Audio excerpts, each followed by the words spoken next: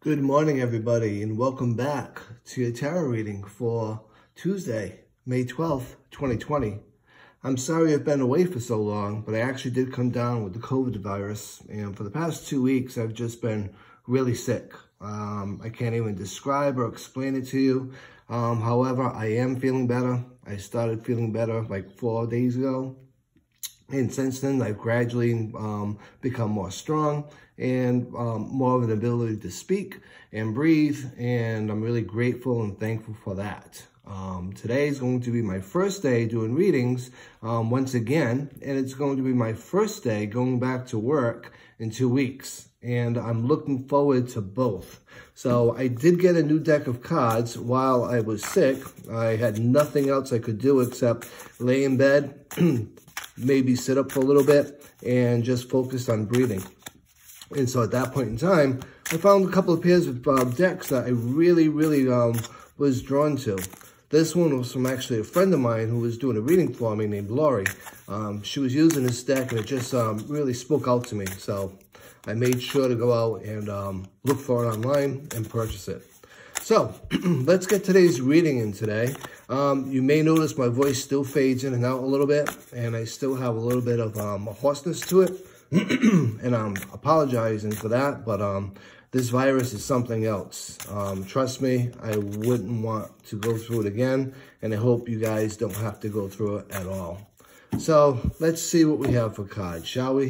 What's the energy going to be for this day, this Tuesday, May 12th? And I think we're good to go. Let's put these decks down and see what's going on, right? Our first pile, our second pile, and finally now, the last pile. So I'm just going to take a sip of tea here. That does help a lot, believe it or not. Today, I'm kind of drawn to this first pile. Reason being, first time I'm using a deck. My first day back at work in 2 weeks. So let's see what this day of firsts is going to be all about, shall we? All right, and we have the Seven of Cups. So let's talk a bit about the Seven of Cups. First off, it's minor arcana, so it's all going to be about how we respond to situations and how we actually are looking at things, number one. Number two, when we look at the seven, the number seven also coincides with the major arcana card, number 7, which is the Chariot. So a lot of that energy from the Chariot gets drawn off into this card as well for our day.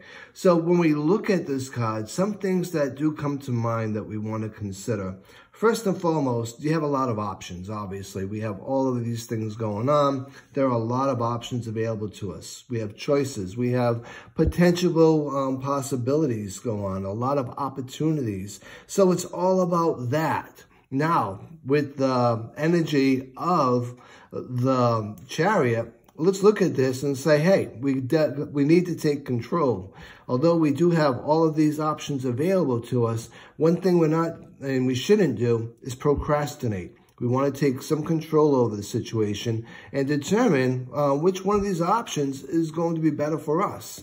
Now, along with that, Cups is always about emotions, right? It's always about how we feel and things of that nature.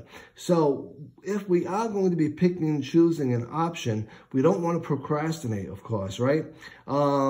But we do want to go with our intuition. We do want to put aside, for now anyway, that intellect and what our logic is dictating to us, and go so along with what's actually intuitively that voice inside of us is saying, because that's where we need to be and that's where we want to be. And with this energy of this card, it will all work out well. So I think this is a pretty cool reading for a Tuesday, my first reading in 2 weeks. I'm really glad to be back. I look forward to doing this again tomorrow, the day after, and the day after that. And until then, be safe, be well, and as always, be blessed.